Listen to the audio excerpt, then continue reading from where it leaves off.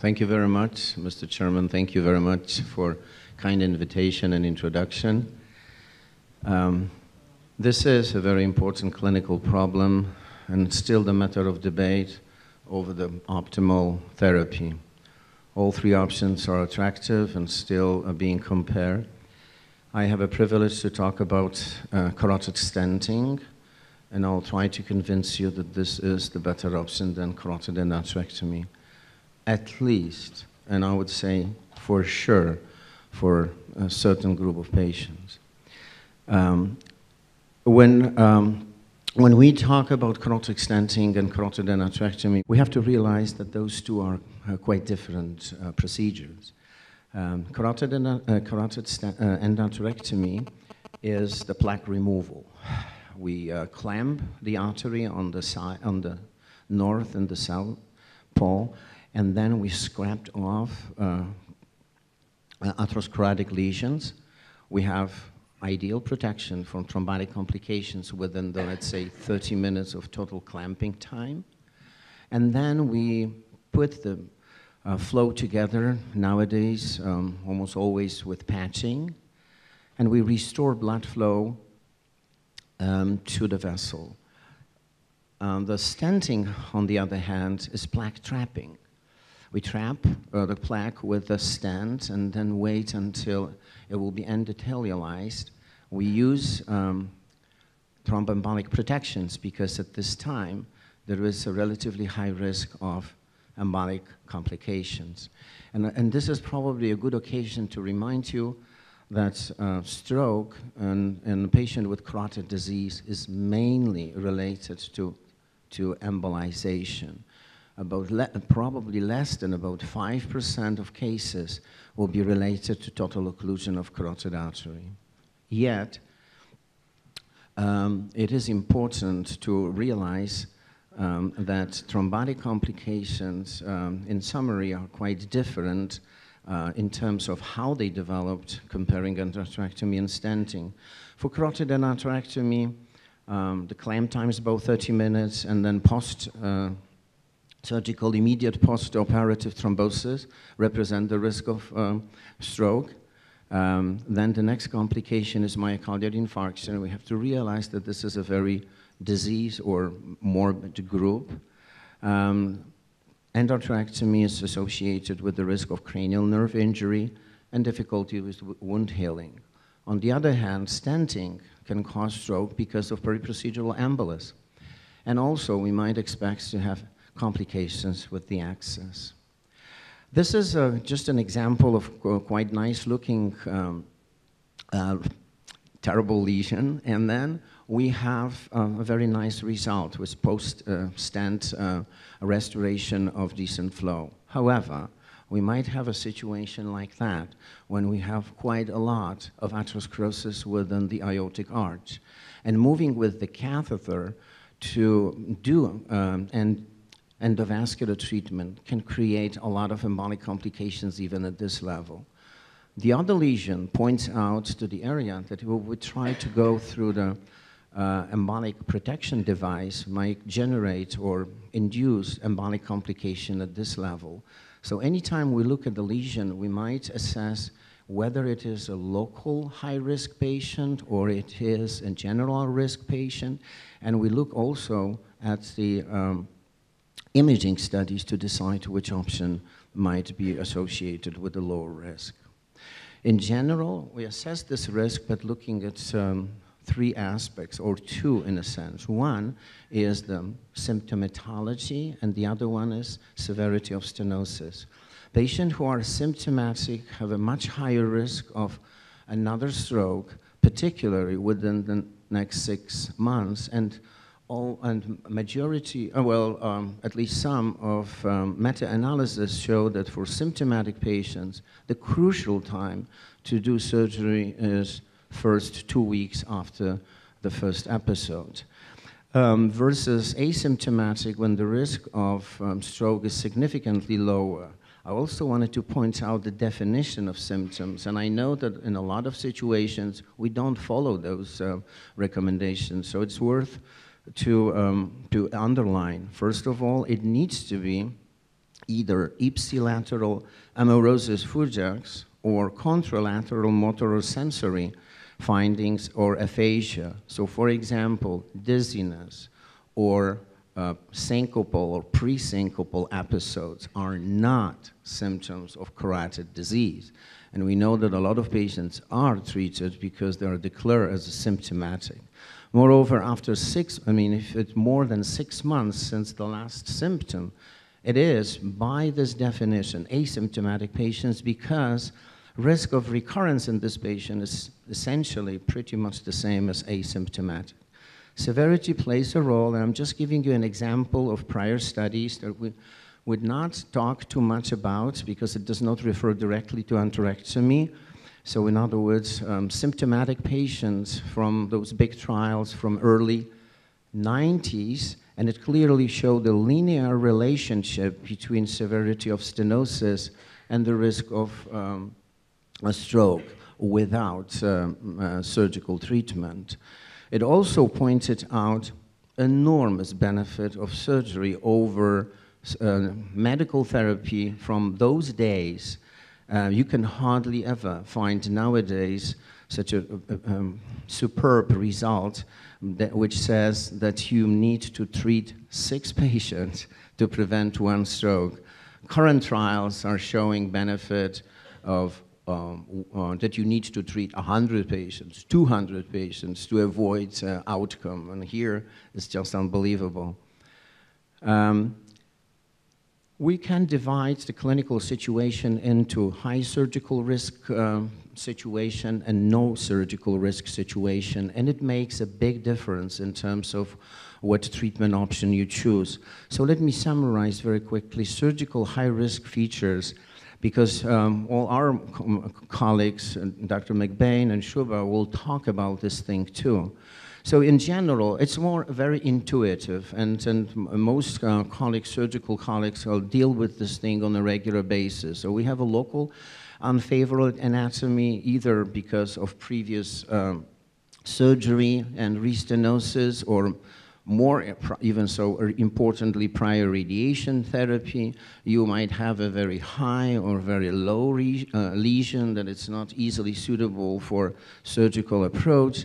You have a contralateral occlusion or difficulty with neck flexion, presence of tracheostomy, and the presence of already laryngeal nerve palsy.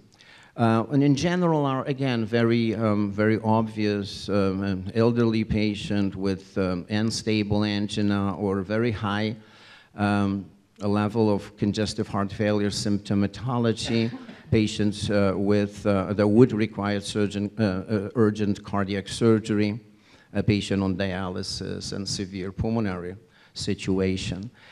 We will talk, therefore, about the clinical trial that set up the role of carotid stenting in the field of carotid artery disease. And it was a Sapphire trial that compared high-risk patients to be treated either with stent or surgery. And the committee of this study will decide whether or not patient could be randomized. So in other words, if the patient would not be a reasonable candidate for either surgery or stenting, he will go to the registry instead, either to the registry for stenting or registry for surgery. And then I pointed out in yellow that patients who were decided by vascular surgeons that they would do better with stenting, not with surgery, was more than those who were eligible for randomization. See, 334 patients went for randomization, but 406 for surgery. For endovascular treatment. Only 7 were decided that they will do better with surgery, even before randomization. The stent versus surgery was for patients who had symptoms and more than 50% stenosis. For asymptomatic, 80% stenosis. As I mentioned, it was a study that was designed for non-inferiority. The results showed there was no statistically significant difference. The numbers relatively low compared to subsequent study we'll be talking about. So although you see in raw numbers difference, it did not reach statistical significance for superiority. So indeed it showed non-inferiority of endovascular treatment, both for global death, stroke, MI at 30 days, and then the same composite outcome a year later. There were some criticism of the study. Mainly, there was a slow enrollment I mentioned, and more patients were in registry than in randomization. It was insufficient power to analyze superiority, as I mentioned too. I'm not going to talk about a lot of other trials for sort of obvious reasons. So one, that there was no general use of embolus protection devices. That a lot of stentors, people who do endovascular treatment, were very unexperienced. And one study showed that only slightly over 11% of interventional radiologists, or those who did carotid and stenting, did more than 12 procedures per year. And there were some financial issues. Those studies were stopped prematurely. ICSS, the biggest trial, 1700, had only protection device as a suggestion or not a requirement for intervention. Therefore, we have one really spectacular trial, which is CREST, and I'll concentrate my discussion on this trial. It is a prospective, multicenter, and randomized controlled trial with blinded endpoint adjudication, which is a novelty compared to prior studies.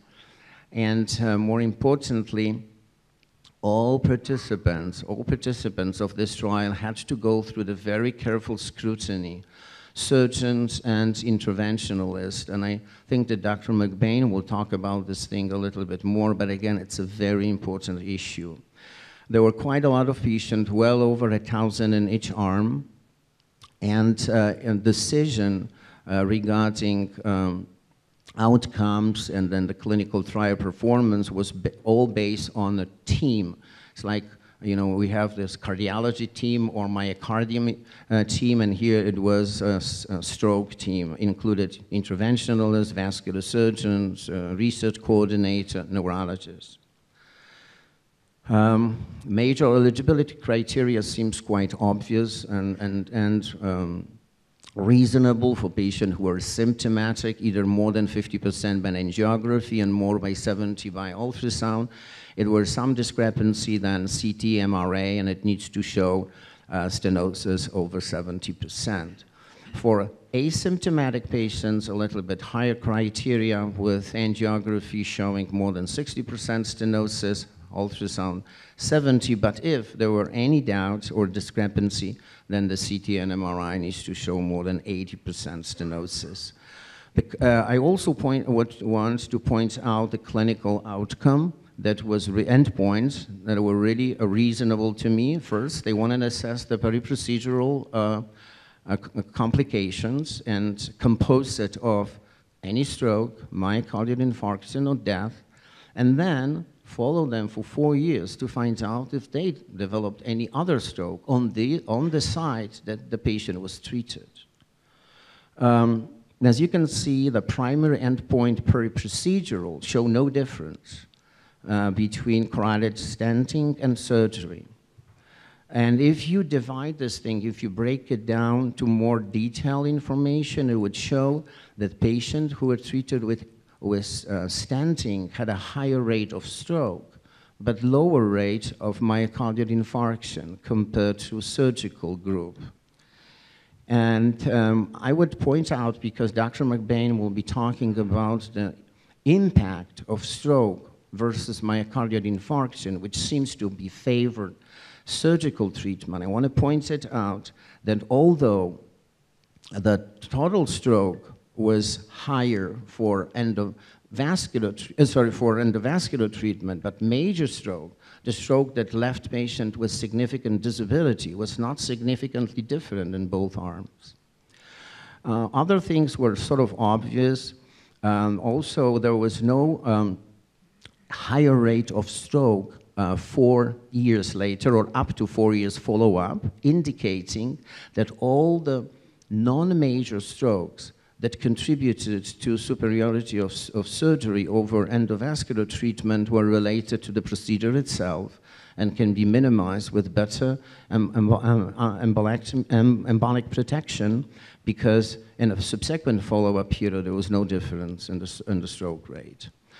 There were obvious complications related to surgery, including cranial nerve palsy. This 0.3% comes from crossing. Those patients were still treated with surgery even though they were within the endovascular arm. I want to also point it out with the nowadays new register and new embolic protection devices, we might have a much better protection from stroke. This is just one of the example of ARMOR registry that showed 0 periprocedural stroke in symptomatic patients who were treated with angioplasty and stenting. Therefore, we have this general recommendations by multiple American societies, and they have class 1 indications saying that if patient is low or average surgical risk and who experience symptoms within the last 6 months, he should, in other words, this is class 1, should undergo carotid endarterectomy for ipsilateral stenosis that is higher than 70%. And they give a level of evidence A for angiographic lesions of higher than 50%, they give an evidence of a level evidence of B. However, the team who would do it needs to have a rate of periprocedural stroke or mortality complication of less than 6%. So if you don't know your own periprocedural risk, don't follow those recommendations. It also points out that stenting is a reasonable alternative for surgical treatment for symptomatic patients, but it gives the evidence of B. Why? One would ask if the CREST trial showed that they are equivalent. And I can tell you from the American experience that it's mainly because our Medicare and Medicaid would not reimburse endovascular treatment unless patient is high surgical risk. So therefore, you have now indications for asymptomatic patients, which are 2 level, which means that it's reasonable to do. You shouldn't, it doesn't say that you should do it. It's reasonable to do for asymptomatic if the lesion is more than 70%. And evidence A, and it's saying that it's also reasonable to choose surgery over stenting if for elderly patients, because the CREST trial showed that elderly patients will benefit more from surgery than from endovascular treatment, and younger patients will do better with endovascular. I would like to discuss this thing with Dr. McBain and with you, if you wish, for our 50 minutes discussion time, but I'm just going to go through it quickly and say that they also seems to give the same level of evidence B for to choose stenting over surgery for the patient with a high risk of neck-related complications. And then the class B, which seems to say that it could be, in other words, the lower rate of evidence, that it could be reasonable to do surgery, to do endovascular treatment for asymptomatic patients who have stenosis of 60%, not higher than 60%, or 70% by ultrasound, but they point out that we really don't know what is the benefit because we don't know the current medical treatment outcome. That's all my presentation. I would like to invite you to discussion.